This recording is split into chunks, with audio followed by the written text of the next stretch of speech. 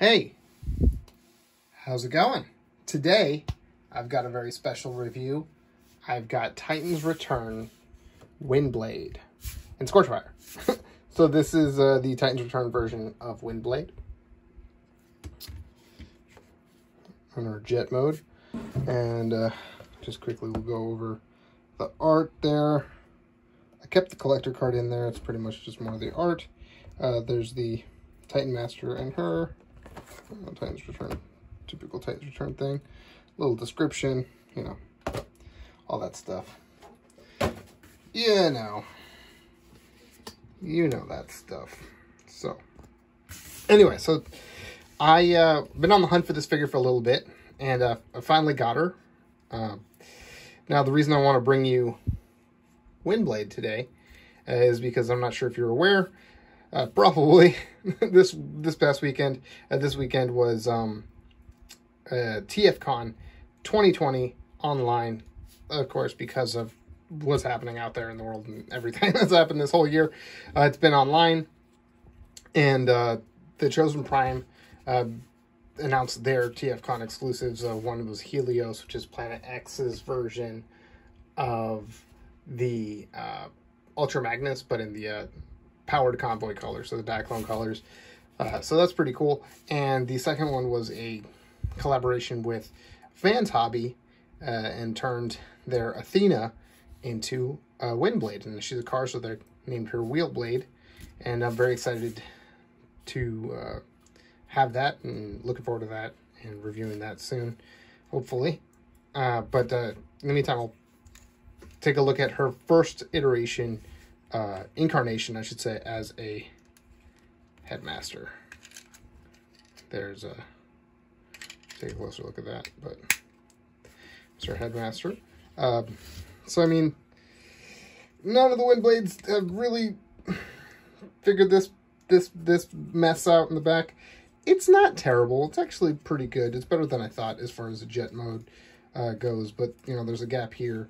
And those are clearly her hands. You can see that. That's very obviously her hands. Let's see if I can get a little more light in there. There we go.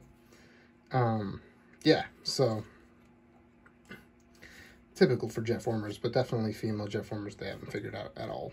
But these little turbines move and the wings move up if you wanted some articulation. So, but overall, not bad. I think she looks pretty good.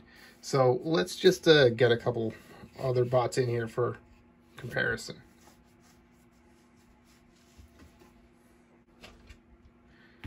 Here's a more modern figure here. Okay, this is the Studio Series Shatter in her jet mode. And so another female jet, red and black color scheme. So, and at the deluxe price point. So thought it'd be a pretty fair comparison. Actually, I really like this toy. So that here is another Titan's Return figure. This is Highbrow. Sorry. And the reason I brought him out for comparison is they share some of the same transformation elements. So you know, they based this on this, so to speak. So, yeah. There's that one. And there's Fans Hobby Athena. So this is the MB12 Fans Hobby. So, and that's basically the their version of Minerva. So, yeah, pretty cool. It's cool to have these figures, you know, next to each other because of what they mean for Transformers in general. But it's really cool that the Chosen Prime is going to make it one figure. So that's pretty awesome. So, and you know, she's never been a car, so that's cool. Yeah. So since we're here, we'll just go ahead and oh, and she does have. Just bring these in first. She does have two swords. So this is, instead of the one typical wavy purpley sword that she has, which the new version Wheelblade will have, thankfully. She has these. And there's 2 swords. They snap together to make one double sword? I don't know. But you can, if you wanted to, store it a couple different ways. You can, let's see here. Let's do this one first. You can, with these little tabs, stick them under there. Let's do this one on the side. Jeez. Trying to work out which way look better. That way I think is better. And I don't know. I guess it's futuristic. It doesn't look great, but whatever. These swords were, I just feel like, not for her. And I'm surprised we never got, we didn't get much repeats of the weapons in Titan's Return, except for Blur's Blaster, which came with friggin' Chrome Dome. On the Blur molds, the molds, but the guns themselves. Not Chrome Dome. Brainstorm. Right, so, yeah. But if you want, you can combine them. Like I already had them combined. And there's a little hole there. It looks like it would fit a 5mm bore, but I haven't tried it. And this just kind of fits in there. And what you do is get the little Titan Master out. Now, unfortunately, there's just no paint on this at all. It's just white. White. It's just black with a white face. And the face is all white, and so is the visor. So it all is just, And I get it, because that face is really well detailed. So, they put a lot of paint into the face. So she got kind of screwed. So, but, we'll go over basic articulation. It can only go up that far, just because of the shape of her shoulder. And, typical Titan Master. Sitting, backwards leg, doesn't bend back, and head on a ball joint. So,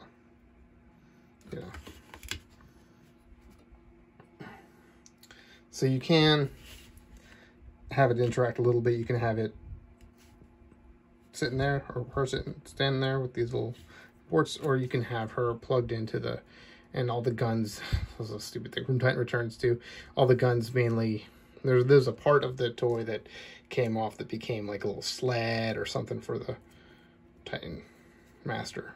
So yeah, a little sled. And if you wanted to, you could put her on here. I just feel like that would work better as a gun.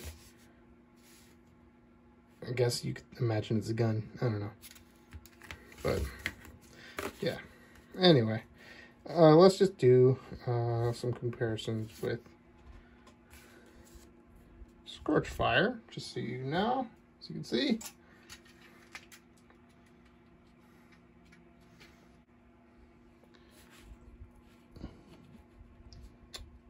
Here's Highbrow. I forget what his name is. I go for the Japanese continuity where this is Highbrow, so this is Highbrow for me. I don't think that, maybe they are the same mold. The arms are, oops, just flew out of my hand. The arms are remolded, but the bodies are the same. The heads are remolded. Yeah. But, and Athena's.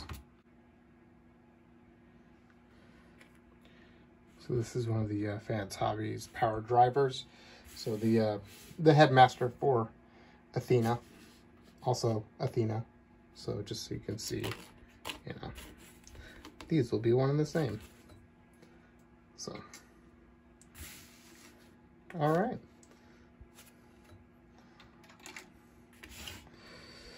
So we'll take a little pause here, and then we'll start into transformation. Just put her back in here for now.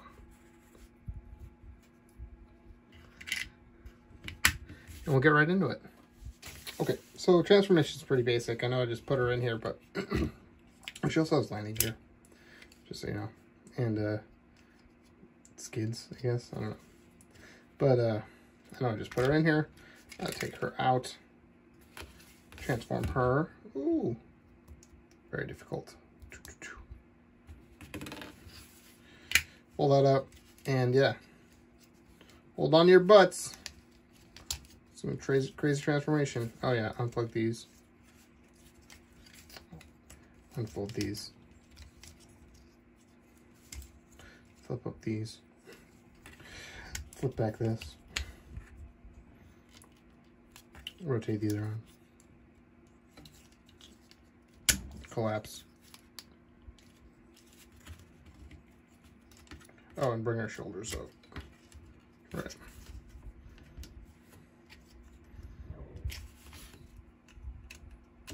Plug her head in. There she is. And she looks really good, I think. You know? Not bad.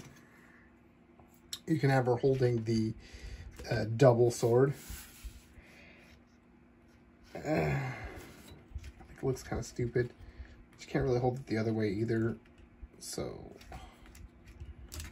whatever. Just have her holding the individual swords, I guess. Also doesn't look great, but it is what it is. So, bring in some comparisons. So here she is with Shatter, like I said, red and black jet female transformer. Obviously Decepticon though.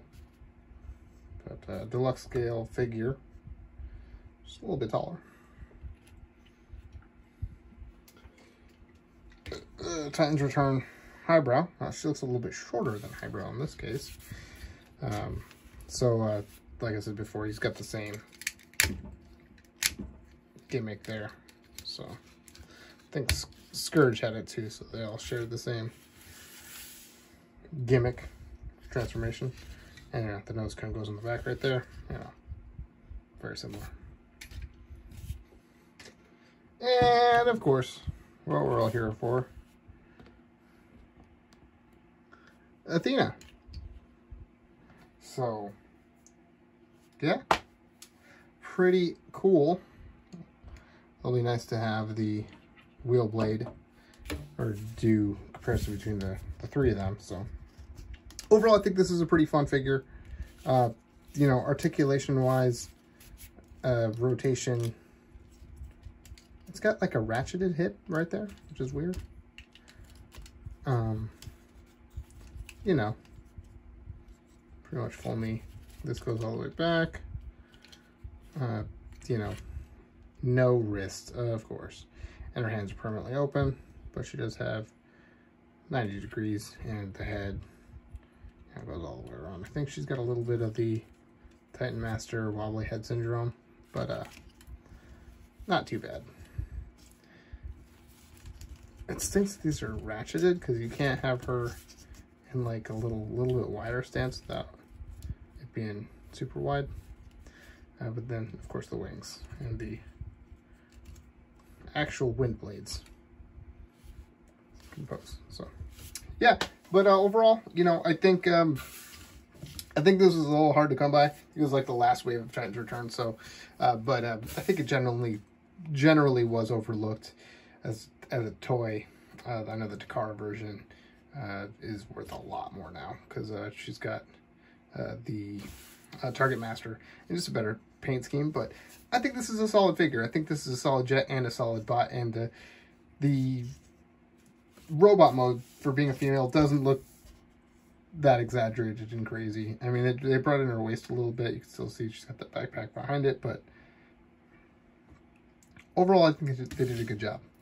So, alrighty, so that'll bring this video to a close. I'll see you guys next time. Leave a like. Let me know what you think in the comments section, and be ready for some more reviews of Transformers, third party, and other random toys I have. So I'll see you guys next time.